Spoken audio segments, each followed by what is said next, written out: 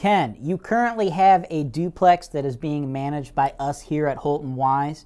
You've got some ideas on how to increase your ROI. You wanted to toss around some ideas with me. Ken, this is your video. Let's dive in.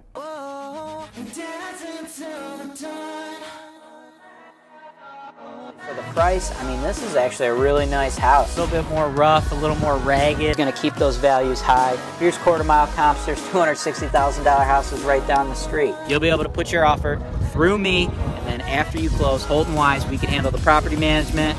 We'll even be able to help you with the insurance. We have lenders who will write loans for investors in all 50 states. This deal is 100% James Wise approved. James Wise denied.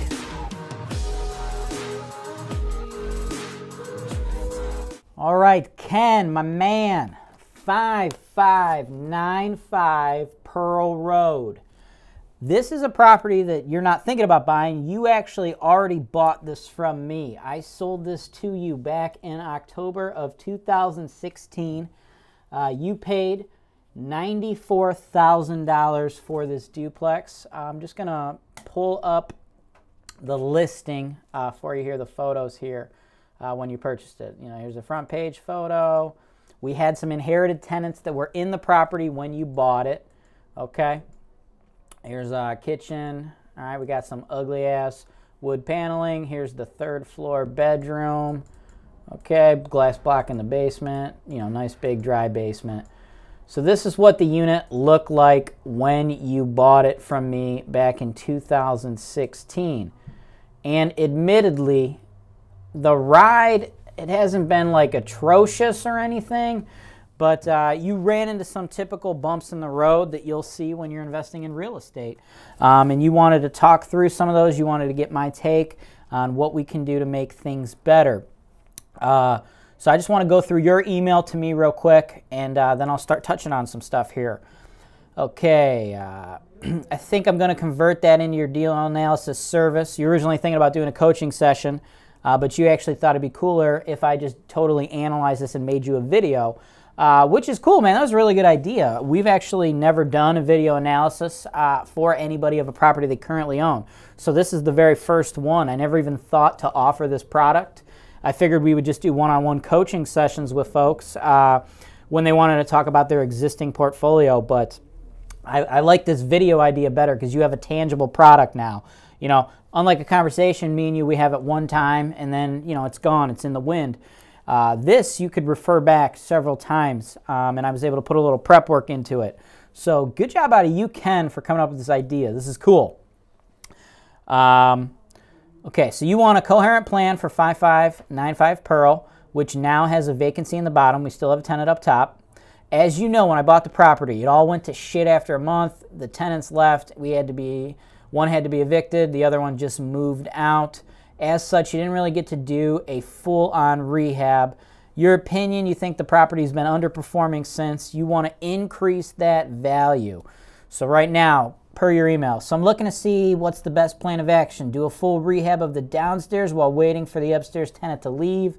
Leave the downstairs vacant until the upstairs lease expires. Then do a rehab on both, or just keep things the way they are. How can I monetize the garage? Can I turn the basement into a third garden unit? Or should I just sell the thing and buy another property? And then we exchanged a few more emails. And then later you gave me an even more comprehensive bullet point list.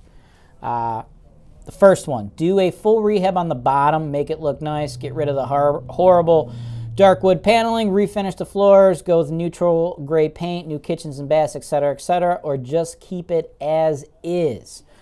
And then a second question you had about that, should you rehab that bottom unit if you need to rehab it, or while that upstairs is occupied, or should you wait till they're both vacant? So let's dive into that, dude. So first thing, right? You purchased this property, you know, this is back in 2016, so 3 years ago. As I recall, this property was part of a package, 3 duplexes that I sold. You bought this one, and you know, a couple other guys, they bought the others. It was a private landlord. He was a local dude. I think he owned these for like 20 years, right? So this one came with inherited tenants. So those are totally unproven. So my first bit of advice to you, right, is this is your only property here in Cleveland with HoltonWise. I'm guessing you only have one in the Cleveland market. I don't know if you have other properties in other markets. And I also don't know if you have other properties in the Cleveland market through other companies. I don't believe you do. And if you do, that's totally fine. But I'm just going to go on the assumption this is your only property here in the Cleveland market. And I'm assuming it's probably one of your only properties in your portfolio. So, you know, you're just getting started on your real estate journey. You're just buying these properties. I don't want you to do something that I see a lot of investors do, and that's they get an initial bump in the road from like inherited tenants, and they immediately think it must be the property, and they want to totally change course. Like, you have one property with 2 units over a very short ownership period. You know, those tenants, totally unproven. Nobody has any idea what we're getting when we inherit tenants. So don't like throw out the plan when you run into an issue, right? Because you are going to evict people in this game. It's going to happen. You know, maybe you run a property for 10 years, then you evict a person, then you evict another person, then you go another 10 years. Maybe you, same property, you run it for 3 years, eviction, 4 years, eviction, right? Like it's going to, every property is going to be a little different. We got to mitigate our risk as best we can, right?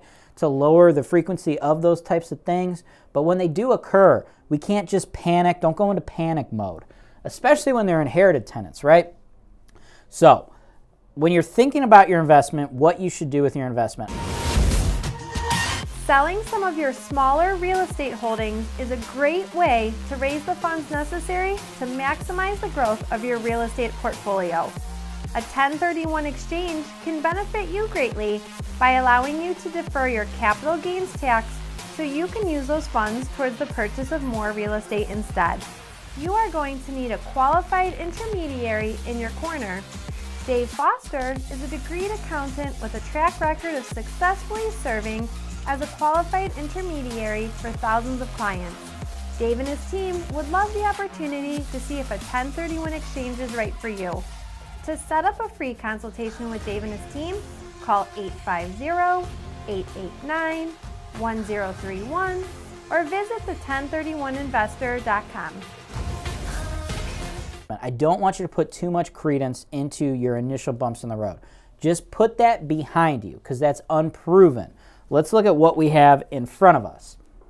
The property itself, you're in a B-class area, right? It's in the city of Parma. That's a solid area.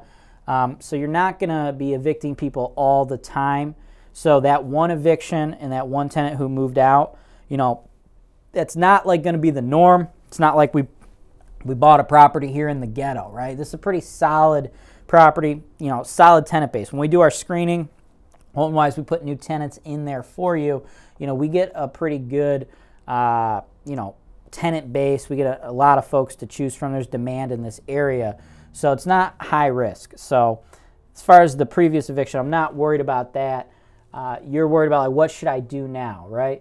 So since those turnovers, we did kind of like, we basically, because I think you were tight on cash. You didn't want to go crazy with the renovations. So we kind of did like a little bit of minimal stuff here. So, we went through some of the bedrooms. We did go with the Agreeable gray paint, the white trim, which is what people really want. So this stuff looks a little bit nicer. But what we have, we still had some outdated, we upgraded your bathroom. We made your bathroom look great. But we still had some outdated kitchen, right? We didn't like really deck out the kitchen. So this kitchen is still a little bit outdated here. This isn't looking like too fly. But we were still able to go ahead and rent that unit. We were able to get you $750 a month. And you have a tenant in there currently right now paying $750 a month. At the moment, I do not want to see you move that tenant out. I don't want you to see you worry about that unit at all. Leave that tenant be. Yes, with a little bit of renovation, we could increase that rent, but not very, very much, okay? This is a duplex unit. The most we could ever probably get out of this unit, and that would be stretching it, right, would be if we can get $850 a month, and that's because the upstairs is so big. We're getting $750 right now. Some of it looks pretty nice. Some of it's a little dated. This is the down. We'll get to that soon. Your total cap, right? The most you'll ever get out of this unit is going to be $850 a month. And that is only $100 more than what we're currently getting.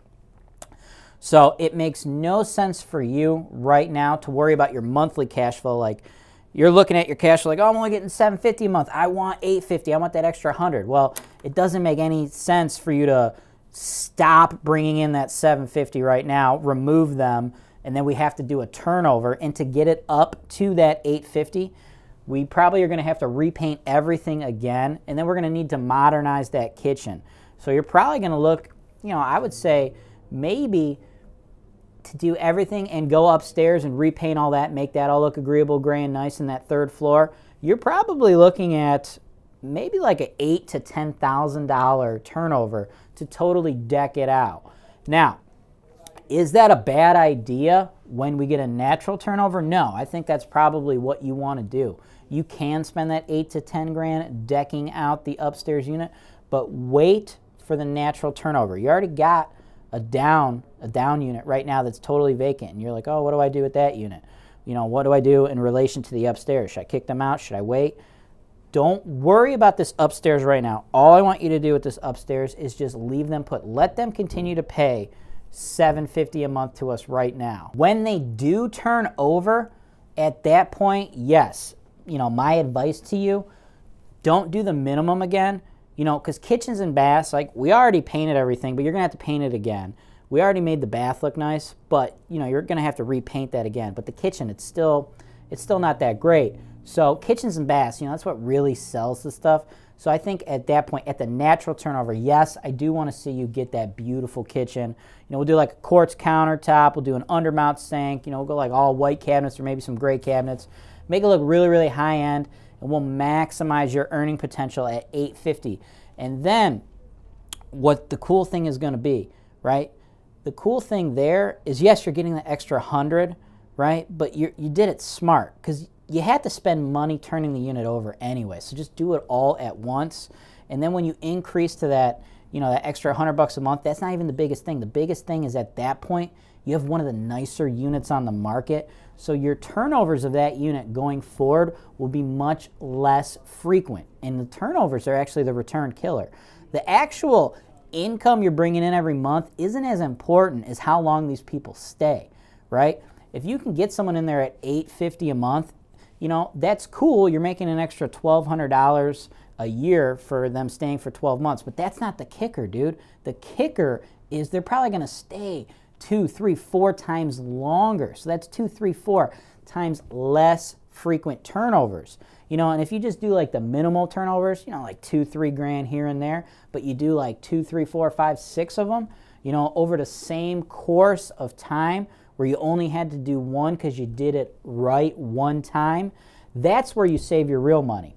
And yeah, again, you're going to get a little bit more money in rent. We can max it out at about $850, but it's the reduced turnovers. So that's what I want you to do for that upstairs unit. Let them ride, and then when it does become vacant, spend the $8,000 to $10K. Let's deck out that kitchen, get you $850, and give you the best shot at getting a long-term tenant.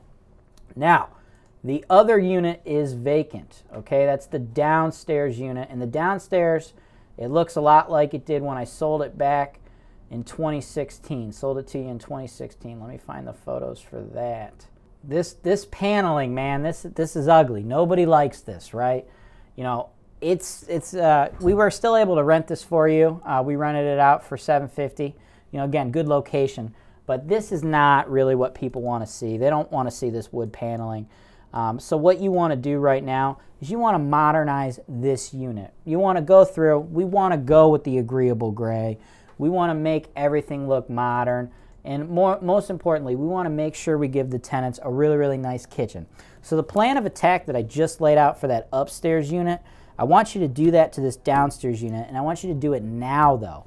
The fact that there's a tenant upstairs, we don't need to worry about that. Our crews are going to be able to go in, and they're going to be able to renovate this unit without bothering that tenant upstairs. Remember, don't do anything crazy like remove the tenant upstairs or keep everything empty and wait. Continue collecting cash from that upstairs tenant. Deck out this unit. Spend the $8,000 to $10,000 decking this out. As for what you're going to rent this unit for, in the past we've rented it for $750. We could probably get you up to $800 a month, okay, at this unit, and that's it, right? The other unit too, it's got that huge third floor. We only got you up to $850. If you're wondering why there's not a bigger jump in rent, it's you have to look at the overall market, what else is out there. You know, the upstairs, that's huge, but right after that, you're not dealing with duplexes anymore. You're going right into single-family homes in the city of Parma. People are renting single-family homes for $100 more than that, right? You know, $900, $1,000. You're getting a full single-family home. You don't live above or below somebody else. You don't have a neighbor, right? So $850, it's super, super nice and it's huge. But you try to go any more than that, people are just going to rent a home. Same thing with this unit. You're capped at only $800 because there's only 2 bedrooms, dude. Like, yeah, it's nice, it's beautiful, but it's still a duplex, right? They still have neighbors, and if they're going to be willing to spend more than that, you know, they're just going to move on to a single-family home. So you got to look at your neighborhood and your comparables and whatnot. You know, what else is going to be on the market? But I still want you to spend the money because it's not necessarily that rent. It's not the change from $750 to $800, which is going to make you the money, Ken. It's the fact that you're going to have a much higher quality tenant who's going to want to stay there longer. Like, nobody looks at this and goes, yeah, dude, I love this. This is awesome. Nobody is, like, proud of this, right? There's going to be people who are like, yeah, this is fine. I like the location. I want to send my kids to Parma schools. I cannot afford to move into a house, so $750 will work with me. But they're just like, really, they're just settling if you think about it, dude. They're settling, bro. And they're going to make that move as soon as something better comes along. If we give them something beautiful, you know, again, based on the fact that people with more money are just going to get a house, we're not going to go crazy high in rent, but the person who can spend $800 and that's like the top of their budget, they're going to move in and they're going to stay longer, and you're going to make the money up for the rehab by not doing a bunch of smaller $2,000 and $3,000 rehabs over the years, right? So that's what I want you to do with the other one. Don't worry about that upstairs tenant. We'll just knock this one out now, bring in that cash, and if and when that upstairs turns over, that's when you'll spend the $8,000 to $10,000 for that unit. If you would like HoltonWise to sell a property you already own in a video just like this one, send an email to sales@HoltonWise.com. Now, moving on, that's what you do with the units. You had some other out-of-the-box ideas on how you could possibly increase cash flow to this investment. You wanted my take on them. Can we turn some or most of the basement into another unit, a garden unit? There's plumbing in place, at least there's a toilet as well as the washer and dryer units. Can we add electric or gas range and have a kitchen? Lots of wasted space down there. No, we can't.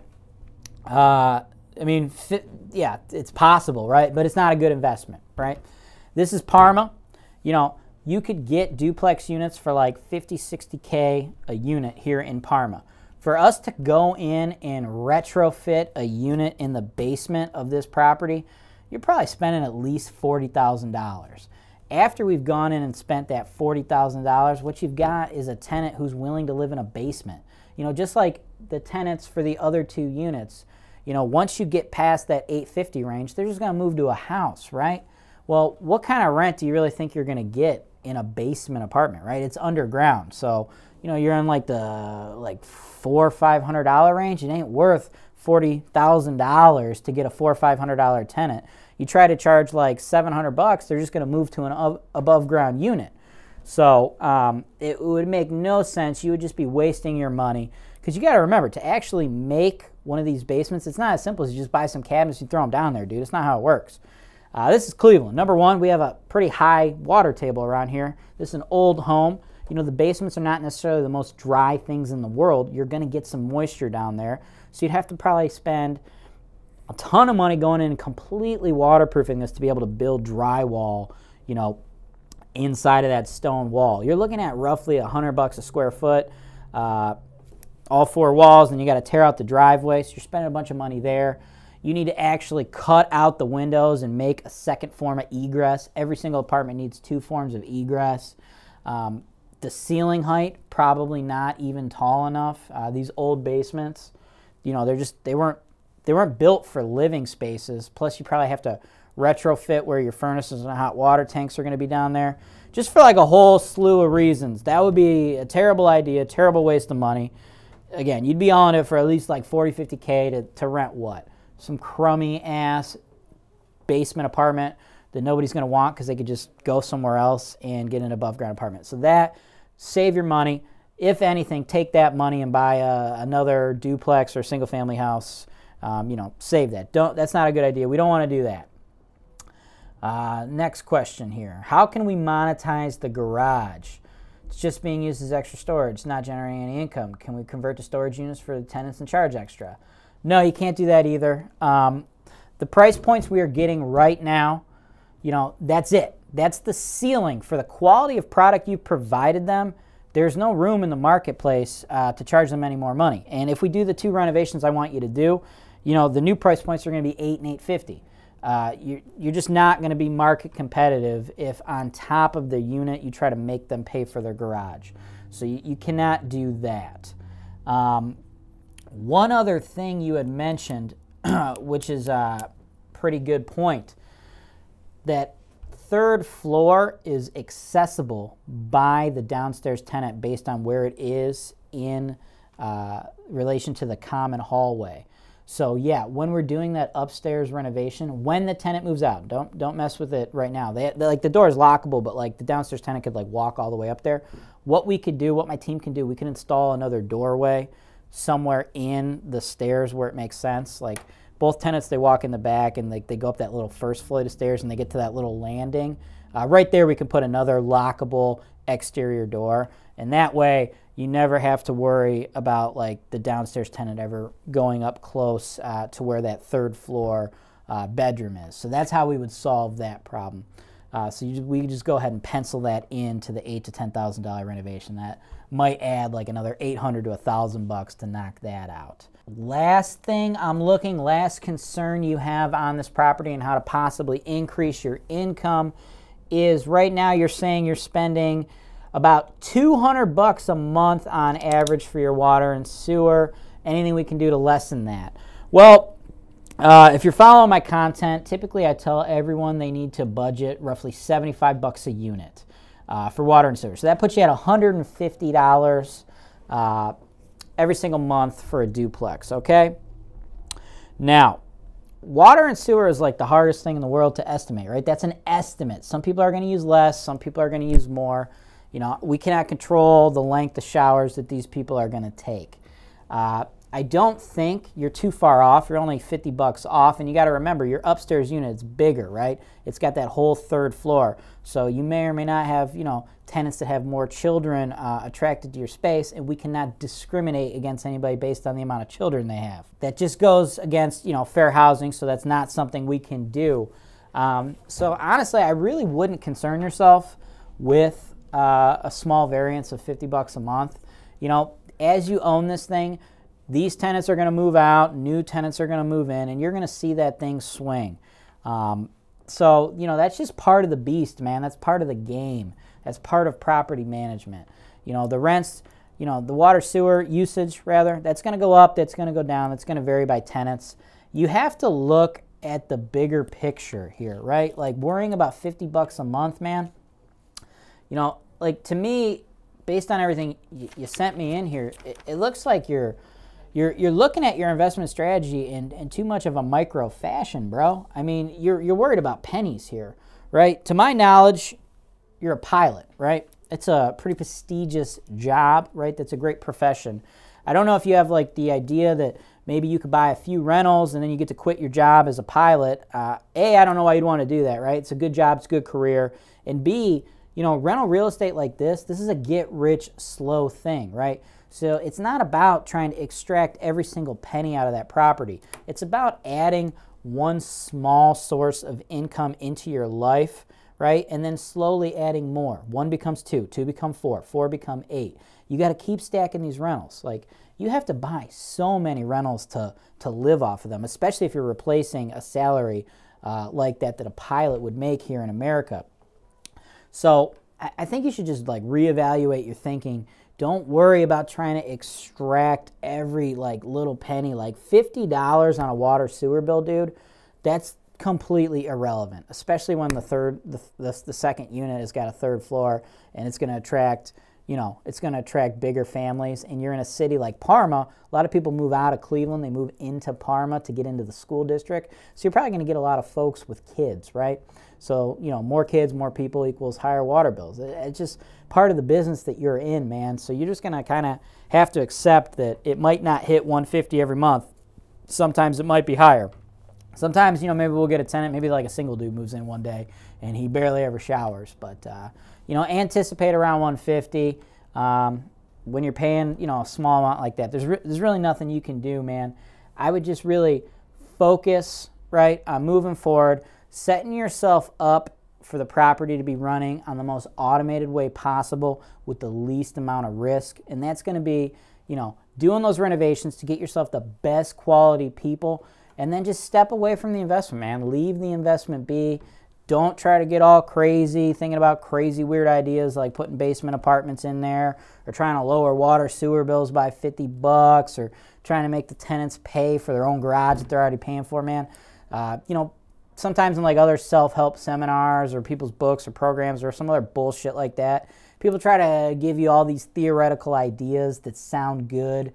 But when you actually apply them to real life tenants, you'll see that the market will just push back against you, and you're just wasting so much time and energy and effort thinking about little bullshit like that, where that time and energy and effort could be spent so much better in other ways. One other way, of course, is working your current career, which is a high-paying career. So, I wouldn't want you to focus on how many rentals can I get and how soon can I quit my job. Instead, I would focus on how can I bring in a ton of revenue from my high-paying job to buy more rentals, to take my additional sets of income from 1 property to 2 to 4 to 8. If you're, in the weeds here worrying about little stuff like that, you're never going to be able to build that big passive portfolio, which is ultimately everyone's goal. And quickly, I just wanted to touch on it. I don't really think you should sell, but one of your questions was, should I just sell this and buy another property? You bought this from me in 2016 for $94,900, I think it was, somewhere around there, like $95K. If we went ahead and did those 2 really nice renovations and it was operating at $850, $800, I'd be able to sell this asset for you for like $115, $120. That's what you'd get for it. But, of course, you're going to have to pay a 7% fee, and then you have your closing costs as well, and then your plan of attack to buy another property. But I guess the question would be, what other property would you buy? Like, what would be the point of spending that renovation money, spending the money on having me market and sell it for you, spending the money on the title cost, the transfer cost, to then take the same amount of money you had and buy a very similar property, right? Like, you got yourself a pretty nice property. You bought it at a pretty nice price, right? It's priced less than what you can get it for, on today's market, right? The prices in Cleveland are higher in 2019 than they were in 2016. And then when you did buy another property, okay, you're just going to pay more closing costs. You're 3 years older or 3 years newer in your loan, rather, so you're paying more interest, less principal.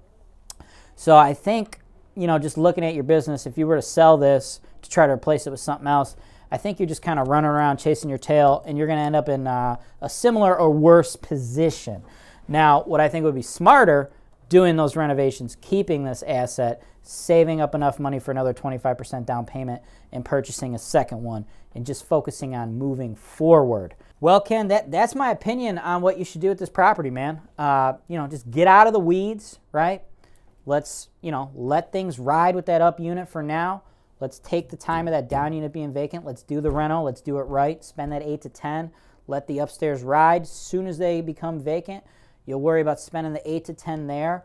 And then other than that, man, just step back from the investment. Don't worry about basement apartments. Don't worry about renting people the garages, right? Just step back from the investment.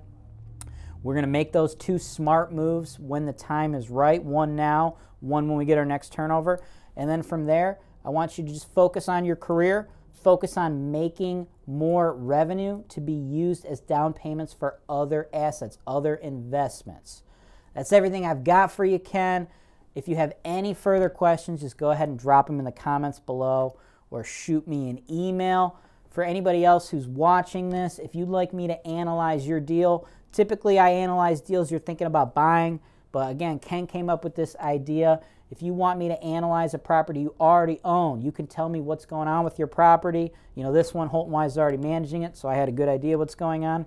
Tell me your thoughts, your plans on maybe other ways you think that you can make the investment better. Sometimes they might be good ideas. Other times they might be ideas where I need to shift your focus and I can get you focused on the bigger picture like we've done here today with my man Ken. Anyways, that's all I got for you guys here today. If this is the first time you've ever seen one of my videos, make sure you smash that subscribe button. If you go to the show notes below, you can subscribe to my daily email list.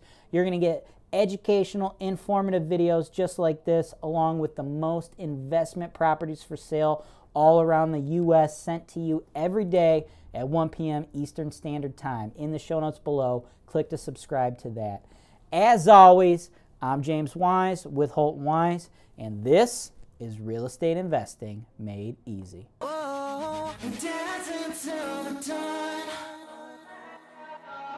For the price, I mean, this is actually a really nice house. A little bit more rough, a little more ragged. It's going to keep those values high. Here's quarter-mile comps. There's $260,000 houses right down the street. You'll be able to put your offer through me, and then after you close, HoltonWise, we can handle the property management. We'll even be able to help you with the insurance. We have lenders who will write loans for investors in all 50 states. This deal is 100% James Wise approved. James Wise denied.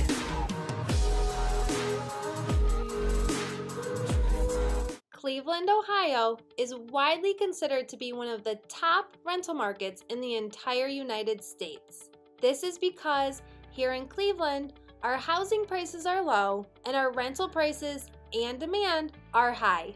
At HoltonWise, we provide the complete turnkey solution for all real estate investors, whether they are local, out of state, or even abroad. As real estate brokers, we will provide you with agent representation to help you buy properties ranging from single-family homes to large apartment complexes. We even have referrals for lenders who can provide investment property loans to investors located in all 50 states, allowing you to capitalize on the use of leverage or other people's money. We have referrals to top-notch title companies so you know that all of your transactions are safe and secure, with every single property being delivered to you with clear title. Once you close on the property, we have an investor-focused insurance brokerage who can handle all your property insurance needs. This insurance brokerage handles auto, home, life, and business policies, but they specialize in working with policies for landlords. We also have full-service property management. We can handle all rental property advertisements, tenant placement, rent collection, evictions, maintenance, landscaping, construction, and repairs. In addition, HoltonWise also offers digital media and education. One day, when you are ready to sell your investment, HoltonWise, as the #1 seller of investment properties in the greater Cleveland area, can market your property in a video just like this one to our worldwide base of investors who are looking to capitalize on the high cash flow opportunities in the Cleveland, Ohio market. Thanks for watching. Be sure to subscribe to our channel so you don't miss out on our latest content, including video tours and analysis of investment properties that are available for sale, real estate investment education, and our most interesting encounters with tenants from hell. HoltonWise, real estate investing made easy.